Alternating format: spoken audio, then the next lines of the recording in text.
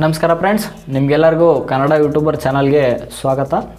ಬೆಂಗಳೂರಿಗೆ ನೀವೇನಾದರೂ ಕೆಲಸ ಹುಡ್ಕೊಂಡು ಹೋಗ್ತಾ ಇದ್ದೀನಿ ಅಂತ ಅಂದರೆ ಈ ವಿಡಿಯೋ ನಿಮಗೆ ತುಂಬ ಸಹಾಯಕಾರಿಯಾಗುತ್ತೆ. ಹಾಗೆ ಈ ವಿಡಿಯೋ ಪೂರ್ತಿ ಮುಗಿಯೋವರೆಗೂ ನೋಡಿ, ಯಾಕಂದರೆ ಈ ವಿಡಿಯೋದಲ್ಲಿ ಬೆಂಗಳೂರಿಗೆ ಕೆಲಸ ಹುಡ್ಕೊಂಡು ಹೋದರೆ ಏನೆಲ್ಲ ಸಮಸ್ಯೆಗಳಾಗುತ್ತವೆ, ಹಾಗೆ ಯಾವ ಕಂಪ್ನಿಗೆ ಜಾಯಿನ್ ಆಗಬೇಕು, ಯಾವ ರೀತಿಯಾಗಿ ಅಲ್ಲಿ ಹೋಗಿ ಸೇರ್ಕೋಬೇಕು ಅನ್ನೋದನ್ನು ಈ ವಿಡಿಯೋದಲ್ಲಿ ನೋಡೋಣ ಬನ್ನಿ. ಮೊದಲನೇದಾಗಿ ಕಂಪ್ನಿಗೆ ಹೇಗೆ ಜಾಯಿನ್ ಆಗಬೇಕು ಅಂತ ಅಂದರೆ, ಅಲ್ಲಿ ನಿಮ್ಮ ಫ್ರೆಂಡ್ಸು ಅಥವಾ ರಿಲೇಟಿವ್ಸು ಯಾರಾದರೂ ಸಂಬಂಧಿಕರಿದ್ದರೆ ಅವ್ರ ಥ್ರೂ ನೀವು ಅಲ್ಲಿ ಹೋಗಿ ಕಂಪ್ನಿಗೆ ಸೆಟ್ಲ್ ಆಗೋದು ತುಂಬ ಒಳ್ಳೆಯದು. ಯಾಕಂದರೆ ನೀವೇನಾದರೂ ಸ್ವಂತ ಹೋಗಿ ಹುಡುಕ್ತೀನಿ ಅಂತಂದರೆ ಅಲ್ಲಿ ತುಂಬ ಕಷ್ಟ ಆಗುತ್ತೆ. ಆಲ್ರೆಡಿ ಇವಾಗ ನಿಮ್ಮ ಅಕ್ಕಪಕ್ಕದ ಊರು ಫ್ರೆಂಡ್ಸು ಯಾರಾದರೂ ನಿಮ್ಮ ರಿಲೇಟಿವ್ಸು ಅಲ್ಲಿದ್ದರೆ ಅಲ್ಲಿ ಹೋಗಿ ಯಾವುದೋ ಒಂದು ಕೆಲಸನ ಹುಡ್ಕೊಂಡು ಅಲ್ಲಿ ಕಂಪ್ನಿಗೆ ಜಾಯಿನ್ ಆಗೋದು ತುಂಬ ಒಳ್ಳೆಯದು.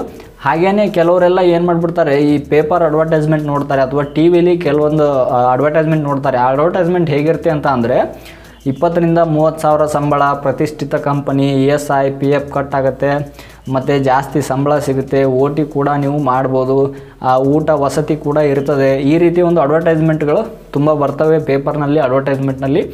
ಈ ರೀತಿ ಒಂದು ಅಡ್ವರ್ಟೈಸ್ಮೆಂಟ್ನ ನೀವು ನಂಬ್ಕೊಂಡು ಹೋದರೆ ಅಲ್ಲಿ ಖಂಡಿತ ನಿಮಗೆ ಮೋಸ ಆಗೋ ಚಾನ್ಸಸ್ಸು ತುಂಬ ಇರ್ತದೆ. ಸೊ ಯಾವ ರೀತಿ ಮೋಸ ಆಗುತ್ತೆ ಅಂತ ಅಂದರೆ, ಸೊ ನೀವು ಆ ಒಂದು ಅಡ್ವರ್ಟೈಸ್ಮೆಂಟ್ನ ನೋಡಿ ಆ ಒಂದು ಕಂಪನಿಗೆ ಕಾಲ್ ಮಾಡಿ ಅಲ್ಲಿ ಏನೋ ಒಂದು ಕಂಪನಿಗೆ ಕಾಲ್ ಮಾಡಿ ನೀವೇನು ಅದರ ಇನ್ಫಾರ್ಮೇಷನ್ ತೊಗೊಳ್ತೀರಾ. ಇನ್ಫಾರ್ಮೇಷನ್ ತೊಗೊಳ್ಬೇಕಾದ್ರೆ ಅವ್ರು ಹೇಳ್ತಾರೆ ನಿಮಗೆ, ನಮ್ಮ ಒಂದು ರಿಜಿಸ್ಟ್ರೇಷನ್ ಮಾಡಿಸ್ಲಿಕ್ಕೆ ಒಂದು 2,000 3,000 ಈ ರೀತಿ ದುಡ್ಡು ಕಟ್ಟಬೇಕಾಗತ್ತೆ ನೀವು ಅಂತ ಹೇಳ್ತಾರೆ. ಓಕೆ ಫೈನ್, ನಾನು ಕಟ್ತೀನಿ, ನನಗೆ ಕೆಲಸ ಸಿಕ್ಕರೆ ಸಾಕು ಅಂತ ನಿಮ್ಮ ಒಂದು ಮನಸ್ಸಲ್ಲಿರ್ತದೆ. ಸೊ ಆ ಒಂದು ದುಡ್ಡನ್ನು ತೊಗೊಂಡು ನೀವು ಬೆಂಗಳೂರಿಗೆ ಪ್ರಯಾಣ ಮಾಡ್ತೀರಾ. ಸೊ ಅಲ್ಲಿ ಏನಾಗ್ತದೆ, 2,000 ರೂಪಾಯಿ ನೀವು ಕಟ್ತೀರಾ, ಅಲ್ಲಿ ರಿಜಿಸ್ಟ್ರೇಷನ್ನು ಮಾಡ್ತೀರಾ, ನಿಮ್ಮ ಡಾಕ್ಯುಮೆಂಟ್ಸ್ನು ಕೊಡ್ತೀರಾ, ಅಲ್ಲಿ ಅವ್ರು ಹೇಳ್ತಕ್ಕಂಥ ಇನ್ಫಾರ್ಮೇಷನ್ನು ಕೂಡ ನೀವು ತೊಗೊಳ್ತೀರಾ. ಸೊ ತೊಗೊಂಡ್ಮೇಲೆ ಏನಾಗ್ತದೆ ಅಂತ ಅಂದರೆ, ಎಲ್ಲ ಒಂದು ಈ ಏಜೆಂಟ್ಗಳು ಅಥವಾ ಜಾಬನ್ನು ಕೊಡಿಸೋರು ಈ ರೀತಿ ಇರಲ್ಲ. ಸೊ ಬಟ್ 70% ಇದೇ ರೀತಿ ಆಗುತ್ತೆ. ಏನಂತ ಅಂದರೆ, ನಿಮ್ಮ ಹತ್ರ ದುಡ್ಡನ್ನ ಇಸ್ಕೋತಾರೆ, ನೆಕ್ಸ್ಟ್ ಕಂಪನಿ ಕಳಿಸ್ತಾರೆ. ಅಲ್ಲಿ ಕಂಪನಿಯವ್ರು ಏನು ಮಾಡ್ತಾರೆ ಅಂತ ಅಂದರೆ, ನಿಮ್ಮದು ಮೆಡಿಕಲ್ ಟೆಸ್ಟ್ ಮಾಡಬೇಕು, ಅದಕ್ಕೆ ನೀವು ಒಂದು 500 ರೂಪಾಯಿ ಕಟ್ಟಬೇಕು ಅಂತ ಹೇಳ್ತಾರೆ. ಸೊ ಈ ರೀತಿ ಒಂದು 500 ರೂಪಾಯಿ ಅಲ್ಲಿ ಕೂಡ ಕಿತ್ಕೋತಾರೆ. ಸೊ ಟೋಟಲಾಗಿ ಒಂದು 2-3 ಸಾವಿರ ನಿಮ್ಮ ಹತ್ರ ಕಿತ್ಕೊಳ್ತಾರೆ. ನೆಕ್ಸ್ಟ್ ಕಿತ್ಕೊಂಡ್ಮೇಲೆ ಏನಾಗುತ್ತೆ ಅಂತ ಅಂದರೆ, ಅಲ್ಲಿ ಕೆಲಸಕ್ಕೇನೋ ಕಳಿಸ್ತಾರೆ. ಅವರು ಮೊದಲು ಹೇಳಿರೋದ್ರ ಪ್ರಕಾರ 20,000 15,000 10,000 ಈ ರೀತಿ ಸಂಬಳ ಹೇಳಿರ್ತಾರೆ. ಬಟ್ ಅಲ್ಲಿ ಕೆಲಸನೂ ಒಂದು 8 ತಾಸು, ದಿನಕ್ಕೆ ಒಂದು 8 ಅವರ್ಸ್ ಡ್ಯೂಟಿ ಇರ್ತದೆ, ಊಟ ವಸತಿ ಎಲ್ಲ ಅವರೇ ಕೊಡ್ತಾರೆ ಅಂತ ಹೇಳಿರ್ತಾರೆ.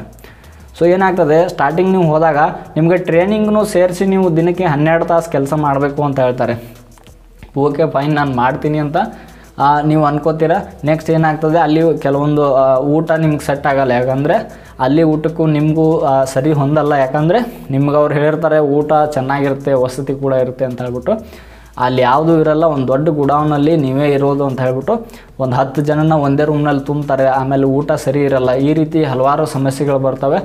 ಆಮೇಲೆ ಇನ್ನೊಂದು, ಹೇಳಿದಷ್ಟು ಸಂಬಳ ಅವರು ನೀಡೋದಿಲ್ಲ. 1 ಮಂತ್ನ ಹೇಗೋ ನೀವು ಟಾರ್ಚರ್ನ ತಡ್ಕೊಂಡು ಸ್ವಲ್ಪ ಕಡಿಮೆ ಊಟ ಮಾಡಿ ಅಲ್ಲೇ ಅಡ್ಜಸ್ಟ್ ಮಾಡ್ಕೊಂಡಿದ್ದು ನನ್ನ ಸಂಬಳ ಇಸ್ಕೊಂಡು ಹೇಗಾದರೂ ಊರ ಕಡೆ ಬರ್ತೀನಿ ಅಂತ ಅಂದರೆ, ಅಲ್ಲಿ ನಿಮ್ಗೆ ಏನಾಗುತ್ತೆ ಅಂತ ಅಂದರೆ, ಸಂಬಳ 10,000 20,000 ಹೇಳಿರ್ತಾರೆ. ಕೊನೆಗೆ ನಿಮ್ಗೆ ಕೊಡೋದು 6,000 ರಿಂದ 7,000 ಅಷ್ಟೇ ಕೊಡ್ತಾರೆ. ಸೊ ಅವ್ರನ್ನ ನೀವು ಏನೂ ಮಾಡ್ಕೊಳಕ್ಕಾಗಲ್ಲ. ಯಾಕಂದರೆ ಅವರಿರೋ ಕಡೆ ನಾವು ಎಲ್ಲಿಂದ ಒಂದು ಊರು ಬಿಟ್ಟು ಇನ್ನೊಂದು ಊರ ಕಡೆ ಹೋಗಿರ್ತೀವಿ ಅಂತ ಅಂದರೆ ಅವ್ರನ್ನ ನಾವು ಏನು ಮಾಡ್ಕೊಳಕ್ಕಾಗಲ್ಲ. ಯಾಕಂದರೆ ಅವ್ರಿಗೆಲ್ಲ ಸಪೋರ್ಟ್ ಇರ್ತದೆ. ಸೊ ನಾವು ಏನೂ ಮಾಡಲಿಕ್ಕಾಗಲ್ಲ ಅವ್ರಿಗೆ. ನೆಕ್ಸ್ಟ್ ಇನ್ನೊಂದು ಏನಂತ ಅಂದರೆ, ನಮ್ಮನ್ನು ಅವ್ರು ಬೆಂಗಳೂರಲ್ಲಿ ಇಂಟರ್ವ್ಯೂ ತೊಗೋತಾರೆ, ಕೆಲಸಕ್ಕೆ ಕಳಿಸೋದೆಲ್ಲೋ ತಮಿಳ್ನಾಡಿಗೋ ಅಥವಾ ಅಂದರೆ ಬೆಂಗಳೂರಲ್ಲಿ ತಮಿಳ್ನಾಡು ಬಾಂಡ್ರಿಗೋ ಅಥವಾ ತಮಿಳ್ನಾಡಿಗೋ ಈ ರೀತಿ ಬೇಡವಾದ ಕಂಪ್ನಿಗೋ ಈ ರೀತಿ ಕೆಲಸಕ್ಕೆ ಕಳಿಸ್ತಾರೆ. ಅವ್ರ ಮುಖ್ಯ ಉದ್ದೇಶ ಏನಾಗಿರ್ತದೆ ಅಂತ ಅಂದರೆ, ಸ್ಟಾರ್ಟಿಂಗ್ ನಮ್ಮ ಹತ್ರ ಒಂದು 2-3 ಸಾವಿರ ಕಿತ್ಕೊಂಡಿರ್ತಾರೆ.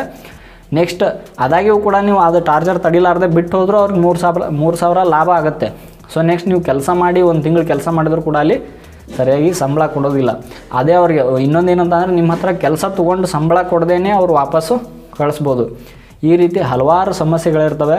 ಸೊ ನೀವೇನಾದರೂ ಜಾಯಿನ್ ಆಗ್ತೀನಿ ಅಂತ ಅಂದರೆ ಡೈರೆಕ್ಟಾಗಿ ಹೋಗಿ ಕಂಪ್ನಿಗೆ ಜಾಯಿನ್ ಆಗಿ ಅಂತ ಅಂದರೆ, ಡೈರೆಕ್ಟಾಗಿ ಕಂಪ್ನಿ ಕಡೆಯಿಂದ ಕೆಲವೊಂದು ಸಲ ಕಾಲ್ಫಾರ್ಮ್ ಅಂದರೆ ಕೆಲಸಕ್ಕೆ ಕರೆದಿರ್ತಾರೆ. ಸೊ ಡೈರೆಕ್ಟಾಗಿ ಹೋಗಿ ಕಂಪ್ನಿಗೆ ಜಾಯ್ನ್ ಆಗಿ, ಅಥವಾ ಇನ್ಯಾವುದೋ ಒಂದು ರಿಲೇಟಿವ್ಸ್ ಕಡೆಯಿಂದನೋ ಅಥವಾ ನಿಮ್ಮ ಫ್ರೆಂಡ್ಸ್ ಕಡೆಯಿಂದನೋ ಹೋಗಿ ಕಂಪ್ನಿಗೆ ಜಾಯ್ನ್ ಆಗಿ. ಅದು ಬಿಟ್ಟು ನೀವು ಅಡ್ವರ್ಟೈಸ್ಮೆಂಟ್ ನೋಡಿ ಅಥವಾ TV ಅಡ್ವರ್ಟೈಸ್ಮೆಂಟ್ ನೋಡಿ, ಪೇಪರ್ ಅಡ್ವರ್ಟೈಸ್ಮೆಂಟ್ ನೋಡಿ ನೀವೇನಾದರೂ ಹೋಗಿ ಜಾಯ್ನ್ ಆಗ್ತೀನಿ ಅಂತ ಅಂದರೆ ಇದು ಪಕ್ಕ ಸ್ವಲ್ಪ ಡೇಂಜರಸ್ ಆಗಿರುತ್ತೆ. ಹೀಗಾಗಿ ಸ್ವಲ್ಪ ತಿಳುವಳಿಕೆಯಿಂದ ವಿಚಾರ ಮಾಡಿ ನೀವು ಮುಂದೆ ಹೋಗ್ಬೋದು ಅಂತ ಹೇಳಿ ಈ ನನ್ನ ಮಾತನ್ನು ಮುಗಿಸ್ತಾ ಇದ್ದೀನಿ. ಕೊಟ್ಟಿರ್ತಕ್ಕಂಥ ಇನ್ಫಾರ್ಮೇಷನ್ ನಿಮ್ಗೆ ಇಷ್ಟ ಆಗಿದೆ ಅನ್ಕೋತೀನಿ. ಅದರಲ್ಲೂ ಕೂಡ ಈ ಒಂದು ಅನುಭವ ಎಷ್ಟೋ ಜನಕ್ಕೆ ಇರ್ತದೆ. ಆ ರೀತಿ ನಿಮಗೂ ಏನಾದರೂ ಅನುಭವ ಆಗಿದರೆ ಕೆಳಗಡೆ ಕಮೆಂಟ್ ಮಾಡಿ. ಥ್ಯಾಂಕ್ ಯು, ಧನ್ಯವಾದಗಳು.